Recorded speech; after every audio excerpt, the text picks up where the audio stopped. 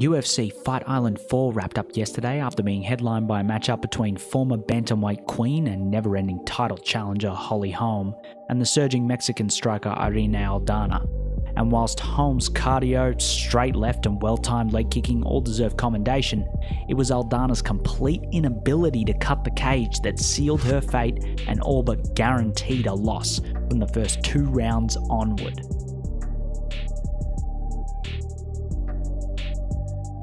To illustrate the value and meaning of cage cutting, here's the shape of the octagon.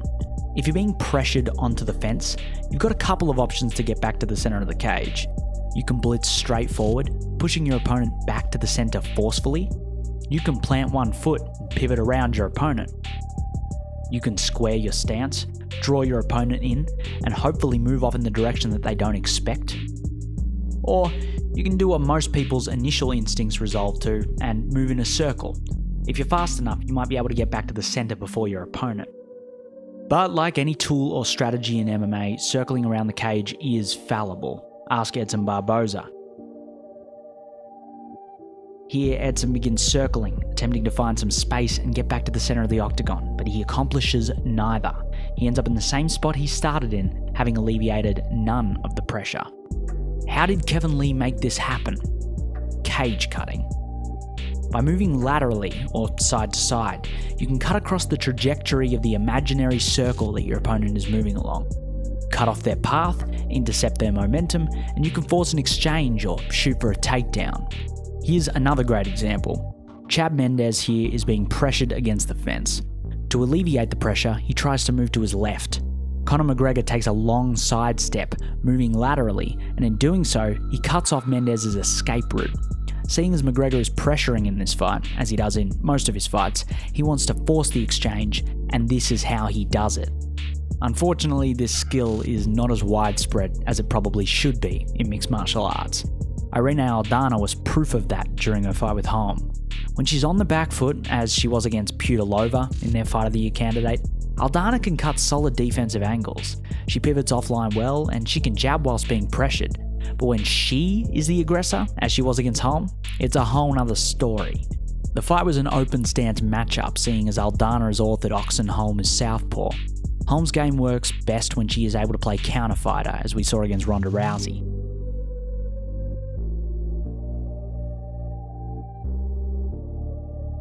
When she is forced to be aggressive, she can be countered herself, seeing as so often her only line of attack are blitzes down the middle, finished occasionally with a kick. Valentina Shevchenko lit Holm up with the check hook counter for every single blitz in their fight. So perhaps Aldana's first mistake was in trying to be the aggressor from the onset. This allowed Holm to do what she does best, get on her bike. Holm would circle to her left, plant her feet, and fire off the straight left. At various intervals, she would follow up the left with a committed blitz. And like any strong southpaw, she employed the threat of the straight left to land the body kick and high kick intermittently. All in all, Holm's game plan was solid, and she was able to maintain that over the distance. Only, part of the reason this game plan was so successful is that Aldana essentially refused to cut the cage. As Holm would circle to her left, Aldana would follow along like a dog on a leash. Instead of cutting across Holm's path and putting herself straight in front of her opponent, she allowed Holm to circle into empty space, giving her ample opportunity to set her stance and fire off the straight left at will. Aldana was practically falling into these shots. This was the rhythm for 25 minutes.